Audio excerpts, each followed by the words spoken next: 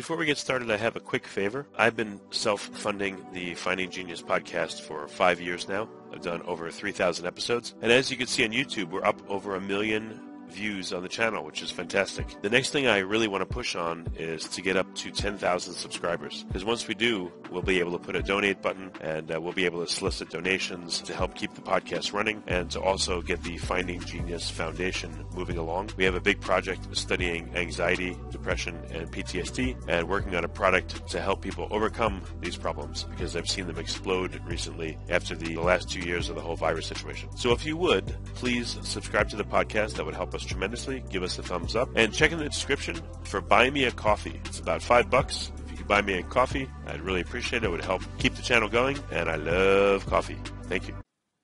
Forget frequently asked questions, common sense, common knowledge, or Google. How about advice from a real genius? 95% of people in any profession are good enough to be qualified and licensed. 5% go above and beyond. They become very good at what they do, but only 0.1% are real geniuses. Richard Jacobs has made it his life's mission to find them for you. He hunts down and interviews geniuses in every field: sleep science, cancer, stem cells, ketogenic diets, and more. Here come the geniuses. This is the Finding Genius Podcast with Richard Jacobs.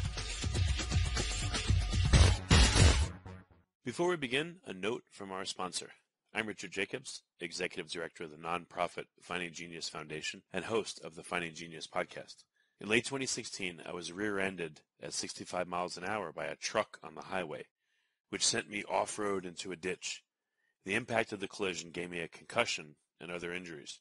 At the hospital, a CT scan showed that I had thyroid nodules, which turned out to be cancer.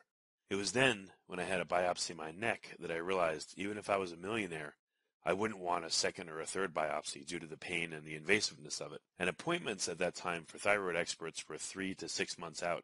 And I was worried about dying now, even if that was irrational. So because of this, I've decided to raise money to conduct a literature review on steroids, on the causes of anxiety and depression, a condition that affects well over 50 million people in the United States and hundreds of millions worldwide. Our goal is to create a codex, a guide that reveals all possible treatments for anxiety and depression for people that live with the condition, or for loved ones that have it, as my wife and my son do. To find out more about our fundraiser, visit findinggeniusfoundation.org and click on Current Initiatives. And now, to our guest. Hello, this is Richard Jacobs with the Finding Genius podcast, now part of the Finding Genius Foundation. I have Dr. Alan Lindemann. He's an obstetric physician. He's delivered more than 6,000 babies, which is amazing, over 4 decades of practice.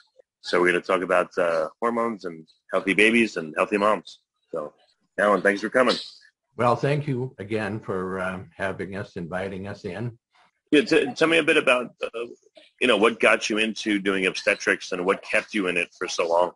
When I was a third-year student, and that's when most of us choose our careers, I was ready to go into peds, and I thought maybe ENT, but it turns out that peds is kind of like adult children. It's internist, and they like to count how many angels can sit on the head of a pin. So I hit OB, and it really surprised me. It was something I fell in love with right away, and I learned a lot there. I had my residency at Ramsey. It was Ramsey then.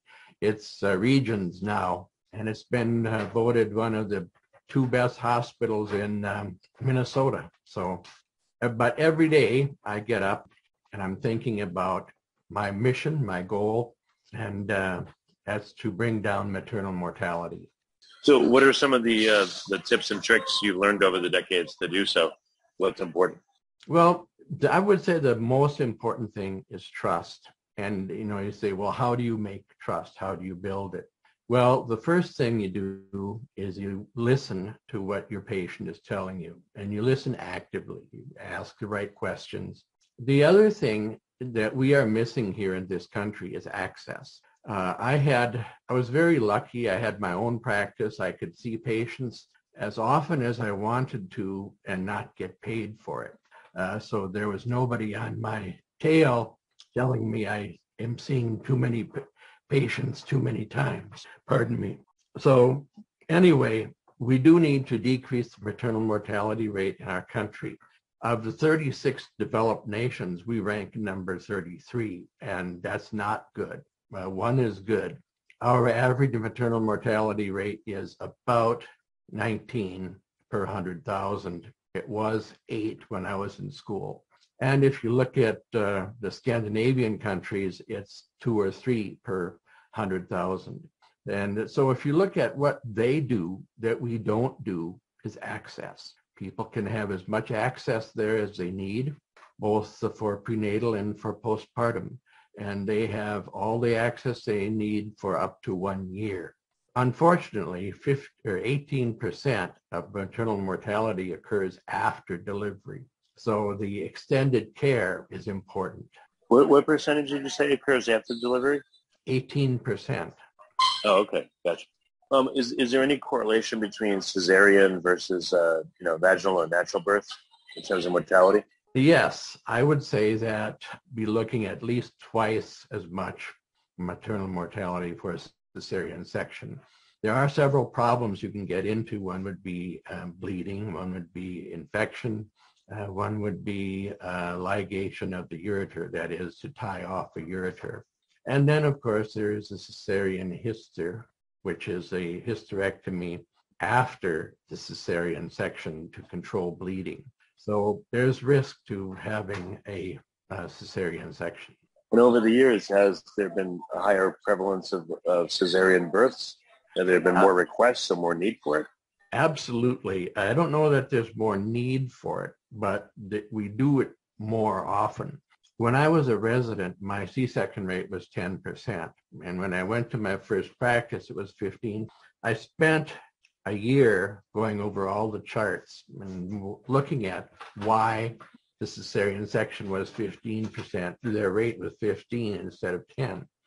And I found that repeat C-section was a big issue. So I started doing VBACs, and I did get the C-section rate down to 10% at my first practice. So I know what's necessary. So why is it high and why is it going higher?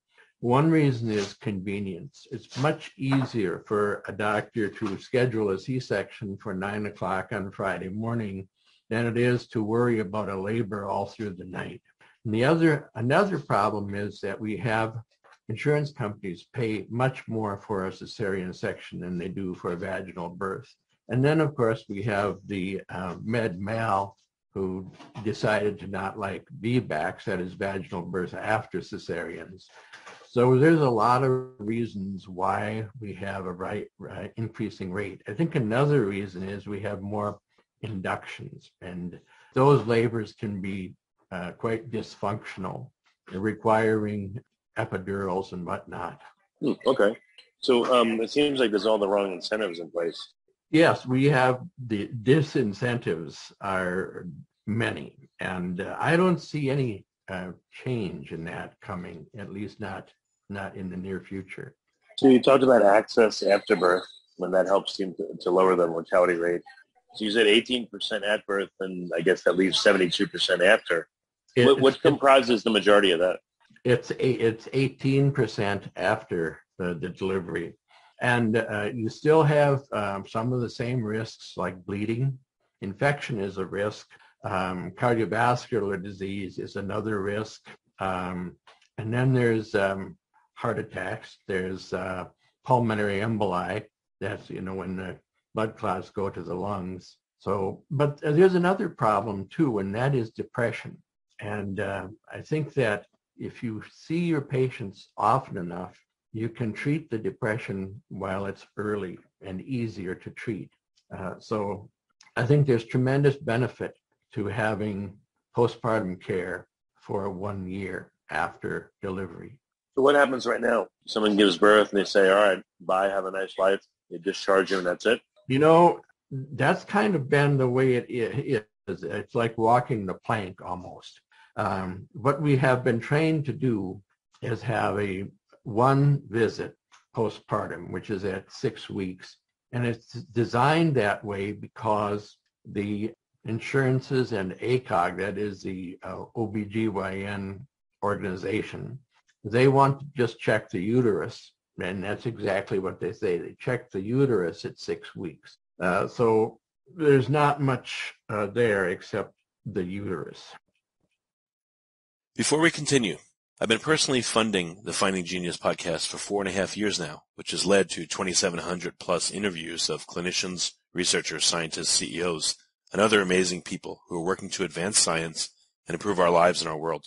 Even though this podcast gets 100,000 plus downloads a month, we need your help to reach hundreds of thousands more worldwide. Please visit findinggeniuspodcast.com and click on Support Us. We have 3 levels of membership from $10 to $49 a month, including perks such as the ability to see ahead in our interview calendar and ask questions of upcoming guests, transcripts of podcasts you're interested in, the ability to request specific topics or guests, and more. Visit findinggeniuspodcast.com and click Support Us today. Now back to the show.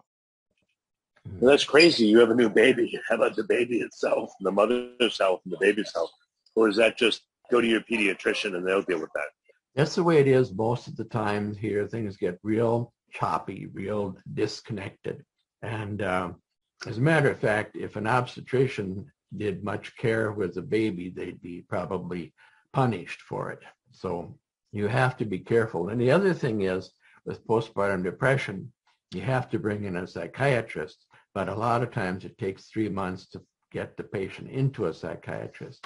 I was very lucky in my practice because I had a psychiatrist I could call right away. We could talk about what kind of medication to give or whether not to give any medication at all, what kind of treatment would be best, and then they get the psychiatrist follow up in a week. So we didn't have a lot of trouble with postpartum depression or postpartum psychosis. And postpartum psychosis is a real big problem because that's when people die, drown. What is it? What do you mean? What happens? With the postpartum, the problem with depression postpartum is suicide. The problem with psychosis postpartum is homicide. Jeez, that's terrible. What's the incidence of both? Well, I would say we've got probably 5% of depression, per 100. And thank goodness there's a lot less psychosis. But you are probably familiar with the name Susan Smith. Her husband wrote a book. She put her children in the back of the car. She had 2 boys, left them in the car seats and let the car go into the lake. So anyway, it's a book and it's out there. And then there's another lady who had 5 children that she drowned in the bathtub. So I heard about that one years ago. Yeah. Yep. Yeah. And that is postpartum psychosis, and it is generally the result of not treating the postpartum depression. What's the critical time window in order to treat it that you've observed? American College of OBGYN marks everything according to time. And so the first, few days to few weeks would be baby blues. A month to 3 months would be depression. And then after that, say 3 to 6 months would be psychosis. And incidentally, fathers can get postpartum depression too, although I haven't heard of postpartum psychosis, although there is more physical abuse, I think, postpartum and antepartum. Why, I don't know. Well, if the couple doesn't work together, like my wife and I think we worked pretty well together. If she was exhausted, I would take our baby and hang out for an hour or so. I couldn't maybe do much more than that because the baby would cry too much, but I tried to help her so she could sleep or take a bath or shower or relax. So I guess if couples don't work together, it's a nightmare. You're exactly right. And one of the things I tried to do for my patients during the prenatal course, the dads and the husbands were always welcome. And so were the other children. So everybody got a chance to kind of get used to the baby coming. And I think that made a big difference as far as how helpful dads can be. In other words, what is their investment? How much are they willing to put out or to share as far as the work? And congratulations. I'm glad that you could help your wife out. That's perfectly reasonable. It's good for everybody. You, the baby, and the mom. If you like this podcast, please click the link in the description to subscribe and review us on iTunes. Yeah, when I'm not a doctor, but when I have friends that, are going to have children, that's the one thing I tell them is work together. Otherwise, everyone's miserable for no reason, You're Let the other absolutely, person sleep, take breaks, etc. yep, you're absolutely right. And that's one of the reasons I always had my dads come to the prenatal care so that they were already geared to helping out. There is something that I have called the tomcat syndrome, which is when the dad gets turned off by the new baby and the new, and the mother, and they go elsewhere for their entertainment. But thank goodness. And that was one of the things I tried. That's one of the reasons I had my dads come in, so that they would be invested and they would care about, like you have done, like you've helped your wife and your baby. One baby? 3, but the first one was definitely, the most difficult, but then we got into a rhythm to get to that. Yes, I know. I have 3 children also, and the first one was also the most difficult. He was sick all the time. Yeah, when my kids were like, 6, 7, I used to tease them and tell them I gave birth to them single-handedly. I climbed up on a mountain at night in the rainstorm and cried out and gave birth. They're like, Dad, which is not the truth. So I don't know, what else have you seen? It seems like, your protocols and getting the dads involved really is a huge help. What else do you see as a need that's, maybe not being fulfilled by most pediatricians or obstetricians? I would say there would be several. One of them is, one of the things that's on your list of things to talk about is hormones. And 2 of the important hormones during pregnancy are epinephrine and norepinephrine. And a lot of times when we start doing things to moms, when they get to the hospital and they get the bright lights and they get the nurses running around and they get the IV, and that raises norepinephrine and epinephrine levels, and that interferes with labor.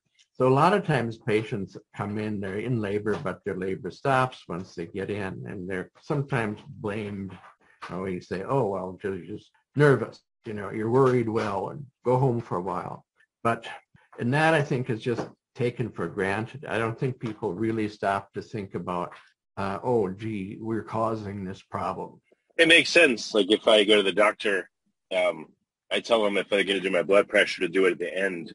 Because when I get in there, I'm always agitated, and until I settle down, I don't want them to take the blood pressure because it's definitely at least the top number is going to be high.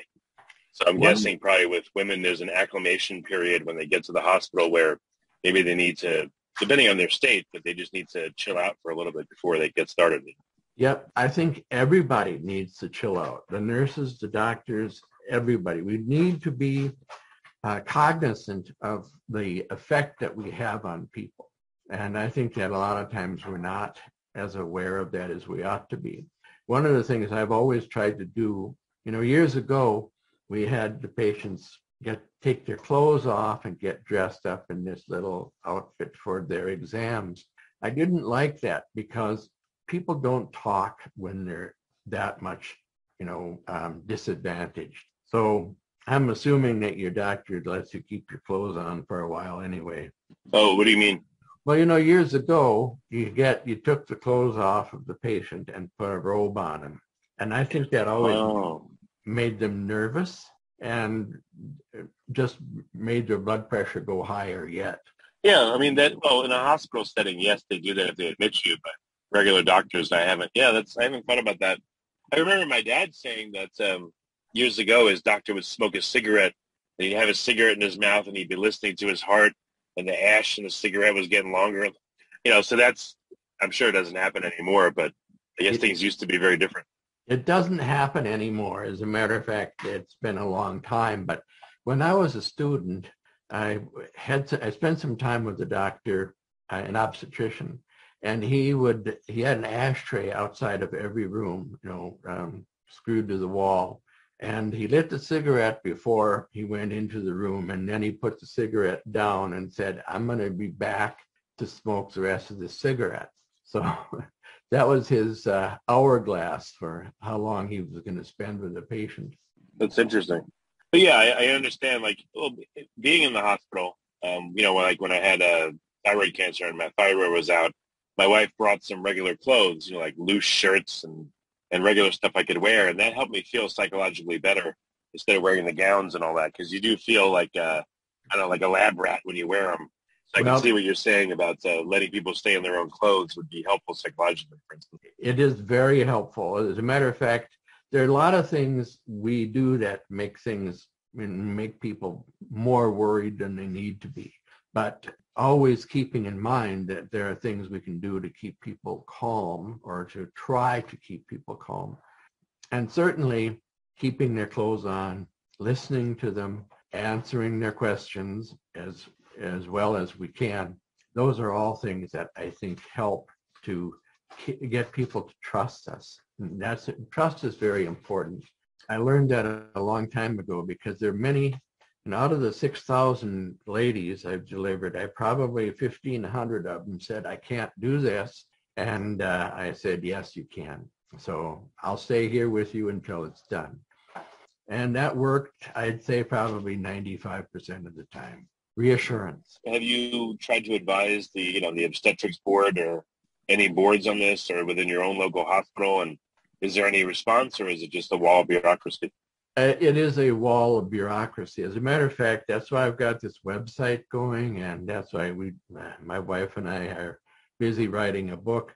The problem is that I tend to get serious. In other words, what I really want to talk about is reducing maternal mortality, but that topic turns off most people. So I'm trying to do both things. I'm trying to write a book that people want to read, but also with the message that you can be in charge of your mortality.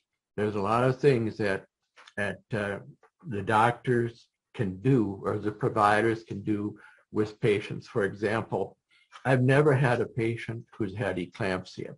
Eclampsia is when you go from preeclampsia to seizures. So I think that has occurred because of the relationship that I had with the patient. In other words, they knew they could come in for a blood pressure check as often as they wanted to, but most of them just stayed home, and they'd call me with their blood pressure, and I'd tell them whether they need to come in or not.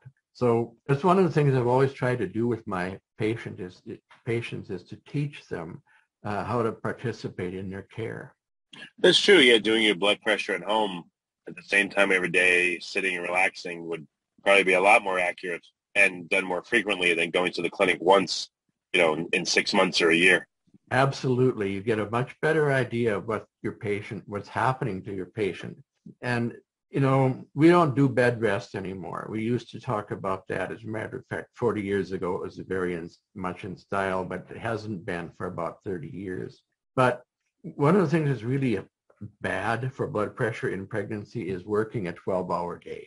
So, working 3 12-hour shifts is much worse than working 5 6-hour shifts. Oh, what, in general, or for pregnant women specifically, or what do you mean and why? It's just not adequate time for rest? For pregnant women, there's something about being on their feet and running around for 12 hours in a row that seems to be hard on blood pressure.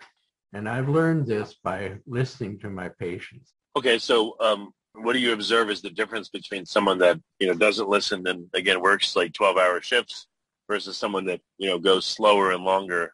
What difference do you see?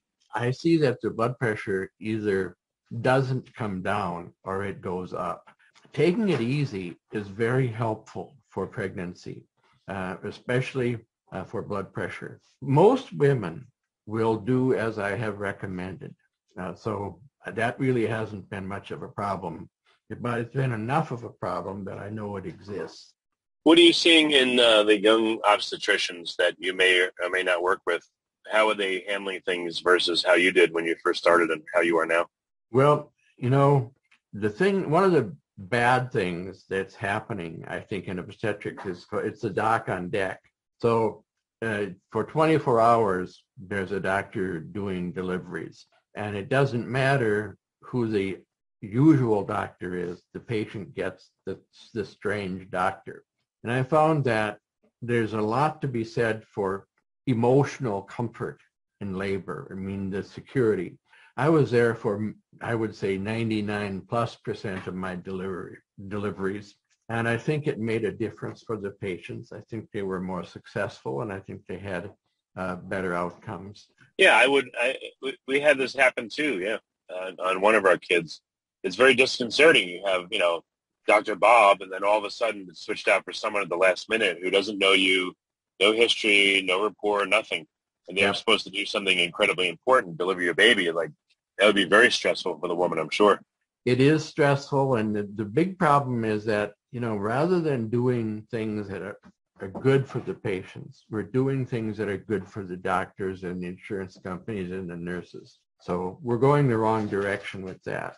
What other major issues in obstetrics and pediatric care are you keeping your eye on? And are you able to advise on any of these? Do you have that? Have you been welcomed in because of your experience and length in the field to advise? Well, right now I'm 74 and I am switching careers. So I'm pretty well out of the hospital, and I'm into this, the website, the book, the legacy.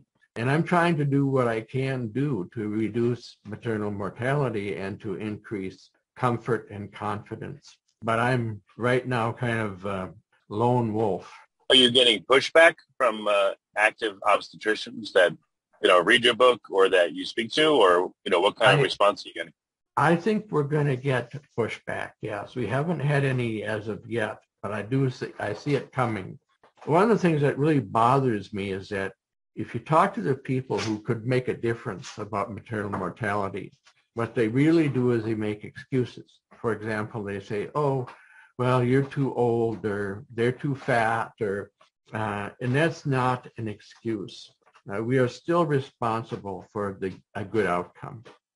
Right, exactly. Or better put, we're still responsible for a happy, healthy mother and a happy, healthy baby that will grow up in the best way they can, instead of just calling that whole thing an outcome.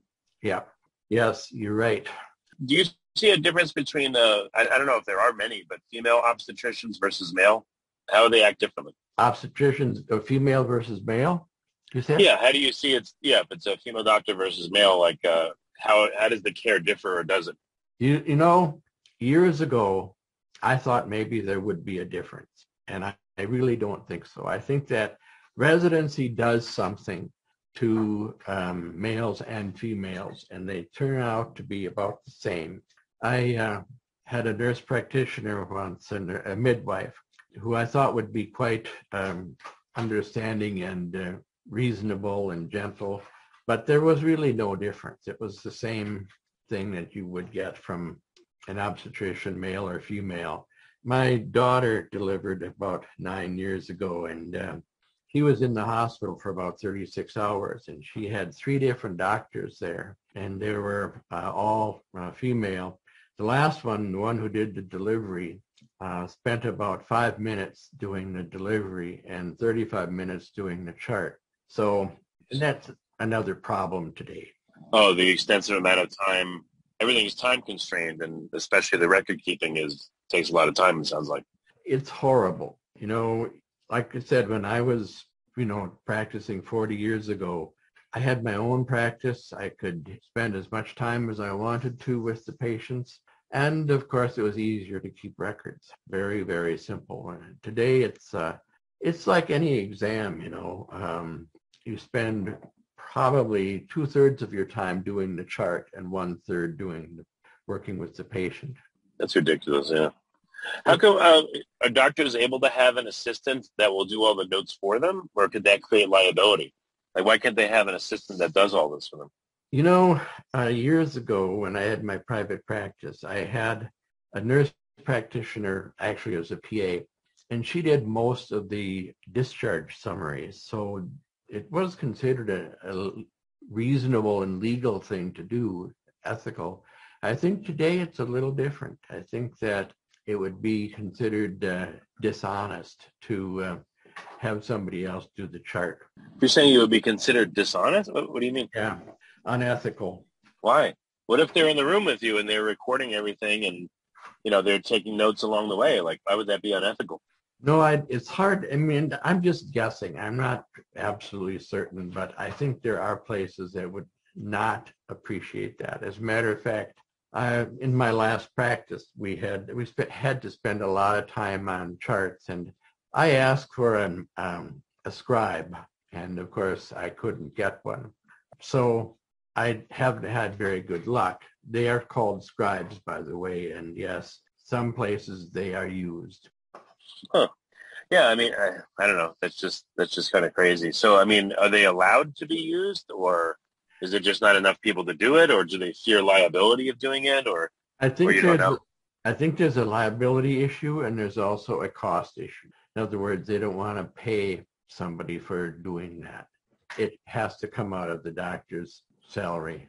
Do you imagine it would be expensive to do that, or who knows? That's a whole other line of thinking and questioning.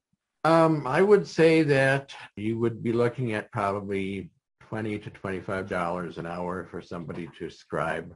But actually, that would probably save money because you could see more patients. But again, my previous administrator didn't want scribes, so that was the end of that. So what other major things you believe need to be implemented in obstetrics and pediatric care to really improve, to reduce infant mortality and to improve everyone's experience? I mean, a lot of them you're saying are completely common sense, and it seems like very doable. Is there anything else that you've thought about that you think is very important to talk about? There are many things that would help. One of them would be if the med-mal carriers would get out of the way. In other words, when I started my first practice in 81, I could do VBACs if I wanted to. Today, you've got the insurance company telling you whether you can or can't do a vaginal birth after cesarean sections. So that's a problem. You also have insurance, which will limit the amount of visits that they pay for. And a lot of people obey that. Especially if you're working for a big organization, they don't want you to see a patient and not get paid for it. So that's a problem. Then you have Medicare and Medicaid.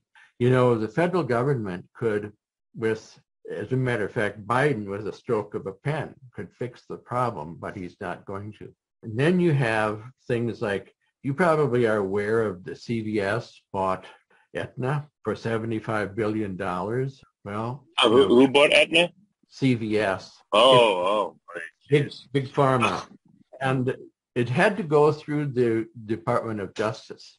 And the Department of Justice, of course, should prevent things like this, because that really makes, what CVS actually bought was the policeman. In other words, Aetna had an organization that watched the pharmacy. So now the pharmacy bought the organization that watches the pharmacy. So I can see the price of drugs going up a lot. So our federal government has failed us a lot. And this Department of Justice thing, CVS should never have been allowed to buy Aetna. And, like I said, with a stroke of a pen, we could have postpartum care for a year and all the prenatal care we want. But we're not going to see that stroke. And that's one of the reasons I've got the website and we're writing the book. Thank you so much for coming on the podcast. If you can, let's restate the name of the book. Is it out, or when will it be out, and how can people engage with you more? Well, let me give you my website, and that's ruraldocallen.com. And the book is Pregnancy Your Way, and it should be out, I'd say, probably in about maybe 6 or 8 months if we hurry. So, and of course, we do have the pregnancyyourway.com, and that's a supporter group where patients can write in and ask me questions, and I can answer them. Excellent. Well, Alan, thank you so much for coming on the podcast. I appreciate it. Thank you for inviting me. I appreciate that too, and good luck. If you like this podcast, please click the link in the description to subscribe and review us on iTunes. You've been listening to the Finding Genius podcast with Richard Jacobs. If you like what you hear, be sure to review and subscribe to the Finding Genius podcast on iTunes or wherever you listen to podcasts. And want to be smarter than everybody else? Become a premium member at findinggeniuspodcast.com. This podcast is for information only. No advice of any kind is being given. Any action you take or don't take as a result of listening is your sole responsibility. Consult professionals when advice is needed.